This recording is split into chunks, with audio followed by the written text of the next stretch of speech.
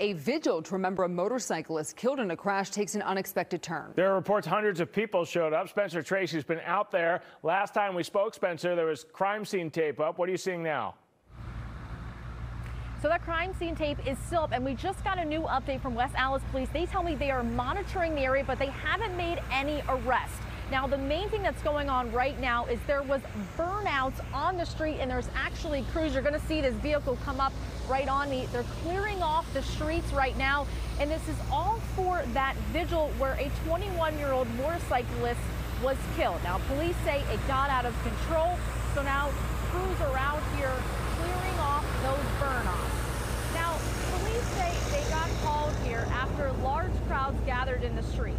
Now, viewer video shows the crowds of people surrounded by clouds of smoke, cars doing burnouts, motorcycles in the streets, and crowds just blocking off the road. Now, neighbors say they saw close to 200 people and even heard fireworks. We got that video. It was close to 6 minutes long, showing all of those burnouts, the motorcycles, people really gathering in the crowds.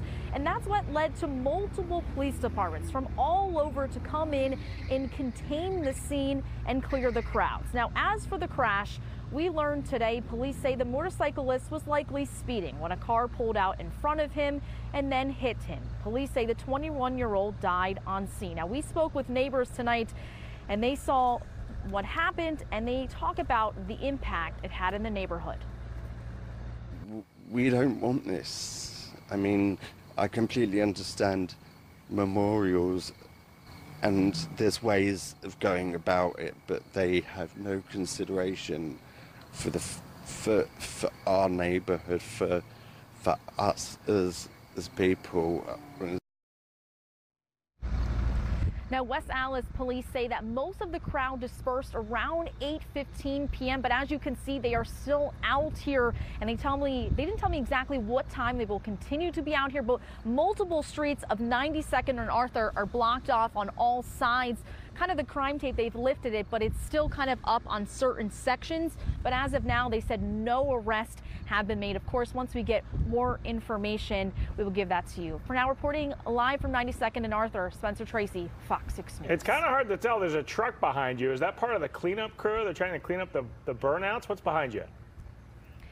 Yes, I don't know if you could hear during when I was speaking kind of that loud noise. Yeah. So yes, there is, if I can show my photographer, so you can see kind of on the roads, there's a lot of lines of burnouts, and there's crews right now cleaning the streets going up and down the road. So yes, that is a cleaning crew. They're cleaning it up. They should probably be out here for a couple hours, but it's these marks of burnouts are probably, I would say, at least 5 to 6 blocks of this whole street. So, but that's the cleanup crew. Big mess out there. Spencer Tracy reporting live for us in West Allis tonight.